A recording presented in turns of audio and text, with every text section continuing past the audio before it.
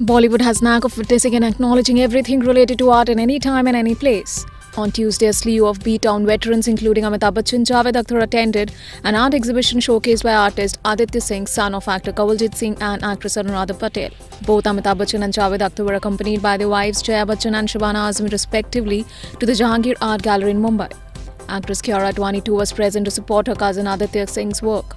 She opted for bright rosy red top and orange bell bottoms for the event. She completed her look with bright red lipstick and kept her hair straight open.